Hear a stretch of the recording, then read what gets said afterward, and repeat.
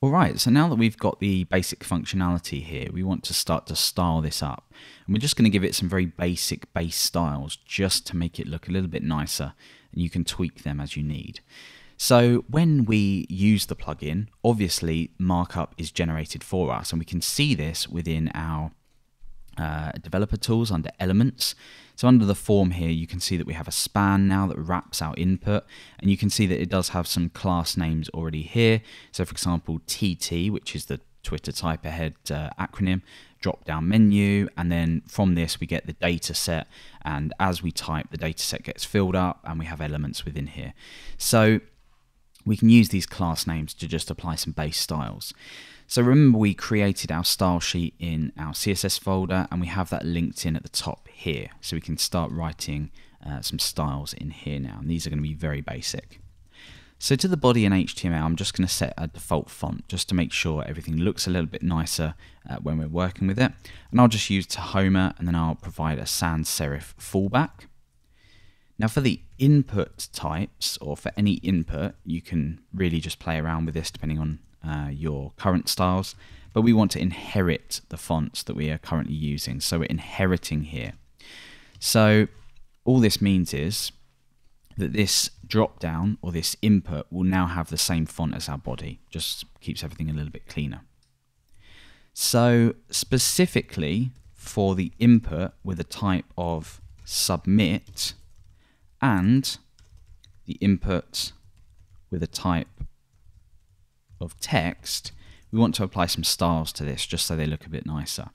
So for the one with text, or for the input with the type of text, we want the padding to be 5 pixels on the top and bottom and 10 pixels on the left and the right.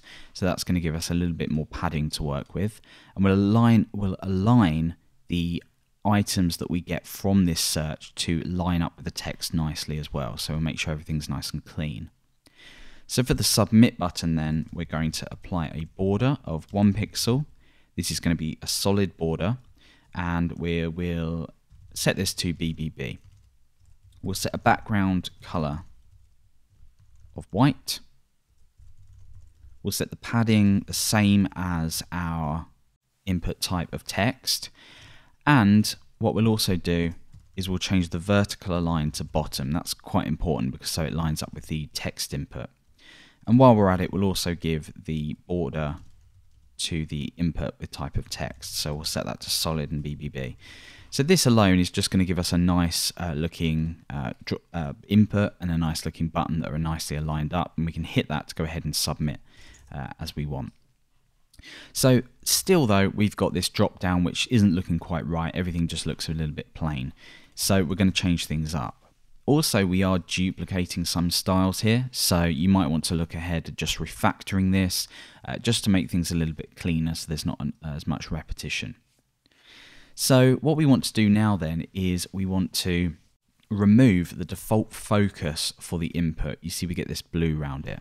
Now I don't normally advise doing this, but this is just going to temporarily help us to see how our Dropbox that comes down when we search lines up with everything. So what we can actually do is either apply this here, or Twitter type ahead gives us an input class, and we can use that to say, well, on focus, we want the outline to be none. So if we refresh now, when we click in here, we get no outline. So we can use that just to see where everything's lining up properly.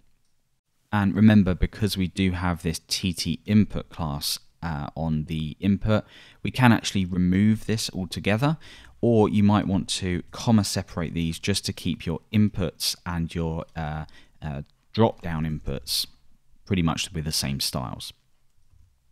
Okay, so now what we're going to do is with the actual drop-down menu that we get, we want to style this up with a border with the same color as our input, just so everything matches up nicely. So let's say TT drop-down menu, that's the class that's automatically applied to the drop-down menu. And in here, what we'll do is we'll set the width to 100%. We'll give this a border of 1 pixel solid, and we'll make that the same as what we did for our input. So that's BBB. We'll set the border on the top to 0, because otherwise we're going to have a sort of double border. And we'll set the padding to 0 here as well. So let's take a look at this. It's already going to start to look a little bit nicer, but you can see that this is actually, if we just zoom in a little bit, this is actually just coming out a little bit too much here. So what we can do is we can use the calc function, the calc CSS function, to actually change this. So we can say 100% minus 2 pixels.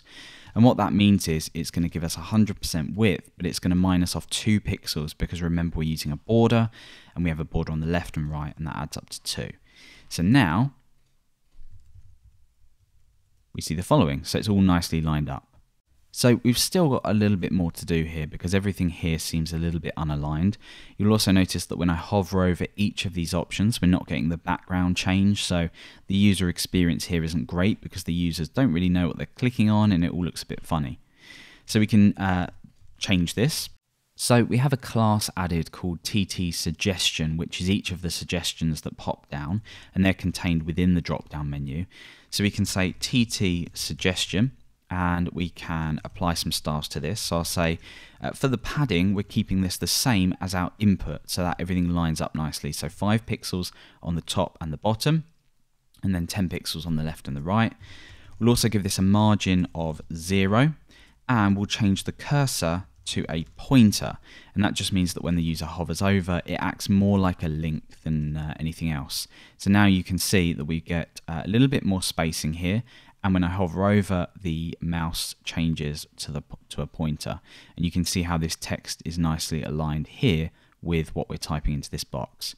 But we've got a little bit of spacing issue just here, and that's because what we're doing is we're using paragraphs within these suggestions. So to combat this, what we can do is we can say TT Suggestion and a paragraph element within that. We're going to say we want the margin to be 5 pixels on the top and bottom, and we want this to be 0 on the left and the right. So when we refresh now, we get the following. So it's actually looking fairly nice now. We've got everything aligned up nicely. The spacing's okay. You can go ahead and play around with this if you really want to, but it's looking a little bit nicer. Now there's a couple of things that we need to do. First of all, the suggestion text that auto-completes this input here is a little bit too dark, so it does look a little bit confusing. So let's quickly fix this up, and that has a class of TT Hint. So we can change the color of this to something a little bit lighter like BBB, and what that's going to do is when we start to type, you can see that that text is now lighter, so it doesn't interfere with the user knowing what they're typing in here, so it just provides that contrast.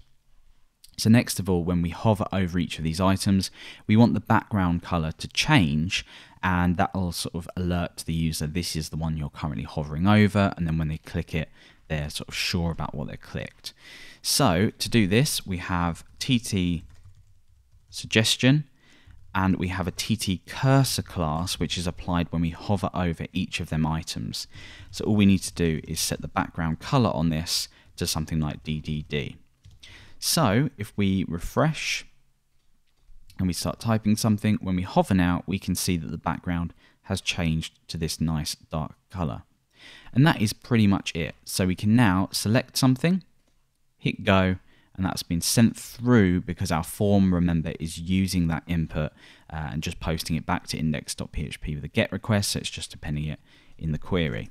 And that is pretty much it. We've built a drop-down with Autosuggest coming from a backend file, rendering out JSON, and all of that was pretty straightforward considering the really great functionality that we get from this and how easily it is to implement.